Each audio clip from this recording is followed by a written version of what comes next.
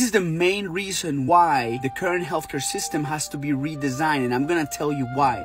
You see, this study at the University of Chapel Hill in North Carolina showed that only 12% of Americans have metabolic health. What does that mean to you? That means that if you go get your blood work, chances are that you already have something wrong within your blood work that is going to cause problems 2, 5, and 15 years down the line that you could change right now. You see, in the conclusion of this study, they pretty much said that metabolic health is rare in American adults. Alarming low, alarming rare. You see, medication most of the times act on one specific disease, and most of the times they can improve that disease by 10, 15, 20%, 30%, 40%, some of the best ones. But a lot of times they have a lot of side effects. In contrast to that, take for instance the contraction of your muscle. The contraction of your muscle literally releases all of these chemicals that is like a pharmacy and that go into different organs to improve your health. For instance, some of these chemicals go to your brain and act to increase luteinizing hormone, which goes into the testicles and increases the production of testosterone,